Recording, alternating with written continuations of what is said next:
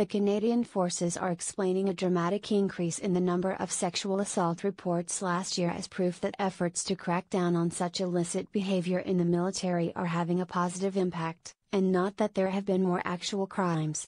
Military authorities received 111 reports of sexual assault between April 1, 2017, and March 31, 2018, according to new figures provided to the Canadian press.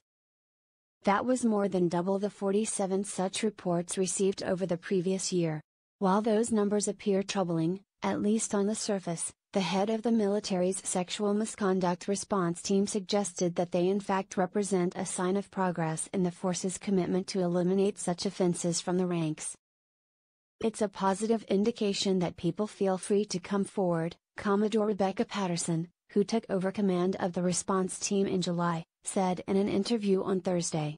We have to combine that with the fact that things that may have been overlooked in the past are now being reported because there is the understanding among members of the military that they will report if they see things. However, the military did not provide a breakdown on when the alleged sexual assaults actually occurred, and Patterson admitted that officials are still wrestling with questions about the figures, which were gathered from across the entire forces. As we move forward and we build the analytics piece into those various databases, the intent would be to be able to say, are these occurring cases with serving members or historical cases based on a time frame? She said. One thing that is clear is that inappropriate behavior continued to occur within the forces over the past year. That was despite Chief of Defense Staff General Jonathan Vance repeatedly promising to adopt a zero-tolerance approach to sexual misconduct in the ranks, and warning those who didn't listen that they would be severely punished. In addition to the alleged sexual assaults, military authorities received 231 reports of non-criminal inappropriate sexual behavior that included frequent sexual language or jokes, the displaying of sexually explicit material and pressuring for sexual activity. There were another 76 reports of other types of alleged sexual crimes, including sexual harassment, indecent exposure, child pornography, abuse of authority and sexual exploitation. And while some of the inappropriate behavior occurred before Vance's promised clampdown, about 3/4 of the reports dealt with incidents that occurred in 2017, which represented an average of 25 per month, or just under 1 per day.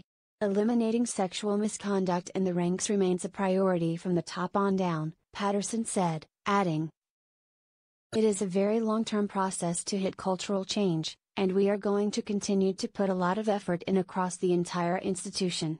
Aside from the increased reporting, Patterson pointed to the results of a yet-to-be-released internal survey as further proof that military personnel feel confident that their leaders are committed to fighting sexual misconduct. Their confidence that the chain of command was actually trying to do something and create a culture of dignity and respect in the units is sitting around 85%, she said. Not 100%, we are still going for that.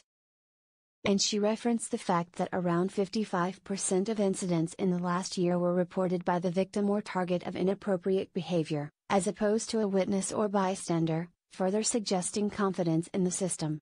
Yet, past military commanders have been criticized for using internal surveys to suggest all was well within the forces when it later turned out from media reporting and an investigation by retired Supreme Court Justice Marie Deschamps, that wasn't the case.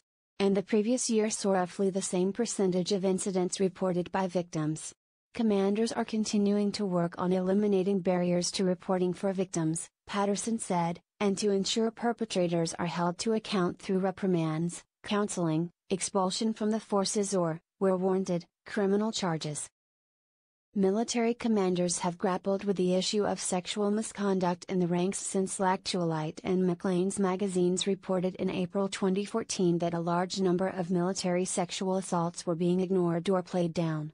Deschamps led an independent investigation into the issue in her explosive report, released in April 2015. Described an underlying sexual culture in the military that was hostile to women and left victims to fend for themselves. Vance and other commanders have since ordered a zero-tolerance approach, which has included kicking out dozens of military members and speeding up courts-martial for cases involving allegations of sexual crimes.